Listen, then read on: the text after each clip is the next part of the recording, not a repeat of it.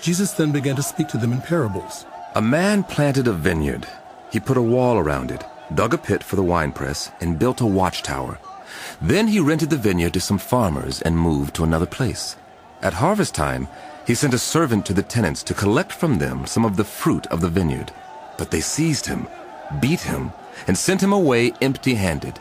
Then he sent another servant to them. They struck this man on the head and treated him shamefully. He sent still another, and that one they killed. He sent many others. Some of them they beat, others they killed. He had one left to send, a son whom he loved. He sent him last of all, saying, "They will respect my son." But the tenants said to one another, "This is the heir. Come, let's kill him, and the inheritance will be ours." So they took him and killed him and threw him out of the vineyard. What then will the owner of the vineyard do? He will come and kill those tenants and give the vineyard to others. Haven't you read this passage of Scripture? The stone the builders rejected has become the cornerstone. The Lord has done this, and it is marvelous in our eyes. Then the chief priests, the teachers of the law, and the elders looked for a way to arrest him because they knew he had spoken the parable against them. They were afraid of the crowd, so they left him and went away. Later they sent some of the Pharisees and Herodians to Jesus to catch him in his words. They came to him and said, "Teacher, we know that you are a man of integrity. You aren't swayed by others because you pay no attention to who they are, but you teach the way of God in accordance with the truth." Is it right to pay the imperial tax to Caesar or not? Should we pay or shouldn't we? But Jesus knew their hypocrisy. Why are you trying to trap me? Bring me a denarius and let me look at it. They brought the coin, and he asked them, Whose image is this, and whose inscription? Caesar's. Then Jesus said to them, Give back to Caesar what is Caesar's, and to God what is God's. And they were amazed at him. Then the Sadducees, who say there is no resurrection, came to him with a question. "Teacher, Moses wrote for us that if a man's brother dies and leaves a wife but no children, the man must marry the widow and raise up offspring for his brother. Now, there were 7 brothers. The first one married and died without leaving any children. The second one married the widow, but he also died leaving no child. It was the same with the third. In fact, none of the 7 left any children. Last of all, the woman died too. At the resurrection, whose wife will she be, since the 7 were married to her?" Jesus replied,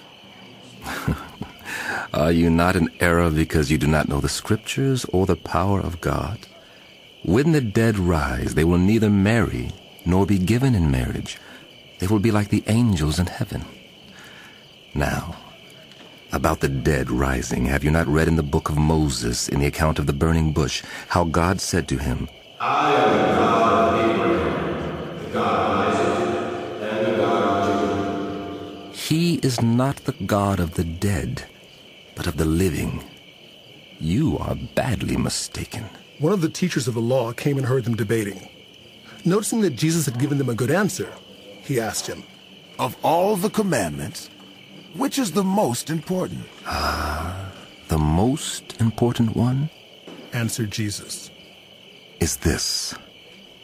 Hear, O Israel, the Lord our God, the Lord is one. Love the Lord your God with all your heart, and with all your soul, and with all your mind, and with all your strength. The second is this. Love your neighbor as yourself. There is no commandment greater than these. "Well said, teacher." the man replied.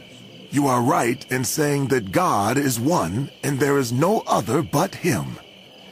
To love him with all your heart, with all your understanding, and with all your strength. And to love your neighbor as yourself is more important than all burnt offerings and sacrifices." When Jesus saw that he had answered wisely, he said to him, You are not far from the kingdom of God. And from then on, no one dared ask him any more questions. While Jesus was teaching in the temple courts, he asked, Why do the teachers of the law say that the Messiah is the son of David? David himself, speaking by the Holy Spirit, declared, The Lord said to my Lord, Sit at my right hand until I put your enemies under your feet. David himself calls him Lord. How then can he be his son? The large crowd listened to him with delight. As he taught, Jesus said, Watch out for the teachers of the law. They like to walk around in flowing robes and be greeted with respect in the marketplaces, and have the most important seats in the synagogues and the places of honor at banquets. They devour widows' houses, and for a show make lengthy prayers. These men will be punished most severely. Jesus sat down opposite the place where the offerings were put and watched the crowd putting their money into the temple treasury. Many rich people threw in large amounts, but a poor widow came and put in 2 very small copper coins, worth only a fraction of a penny. Calling his disciples to him, Jesus said, Truly, I tell you, this poor widow has put more into the treasury than all the others. They all gave out of their wealth, but she, out of her poverty, put in everything, all she had to live on.